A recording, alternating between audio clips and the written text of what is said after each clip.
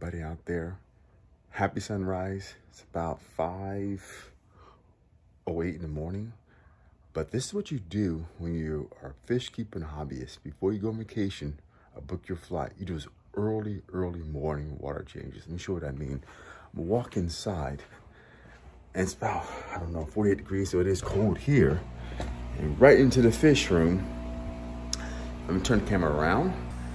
You guys can see that I'm already doing a water change. So the 180 got a water change yesterday. The 75 gallons is getting a water change right now.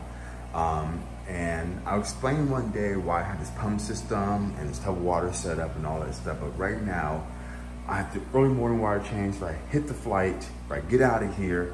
And the reason why I'm doing this tank is most people don't know certain fish are very sensitive to ammonia. Ammonia, think of it like poop.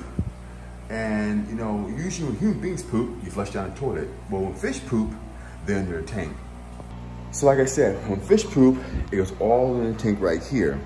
And ammonia kills fish and harms them. So this tank, stingray, wherever she is, I think she's right there, produces a lot of ammonia, and I feed the stingray in this tank twice a day. So that means a lot of ammonia. Every couple of days, I change this tank. So before I go on vacation, early in the morning, this tank right here, the 75, must get a water change. I do about 50% water change, and I will make sure to get fresh water when I'm gone. And so that way, you know, when they poop, it's still gonna get fed.